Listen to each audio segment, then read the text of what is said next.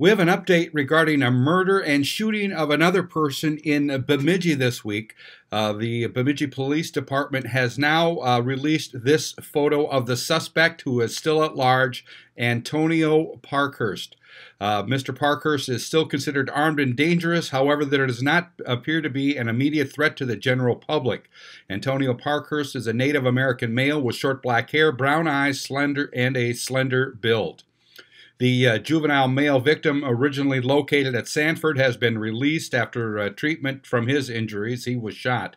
Again, this is from Bemidji Police. Anyone with information regarding this case is encouraged to contact Bemidji Police at 218-333-9111.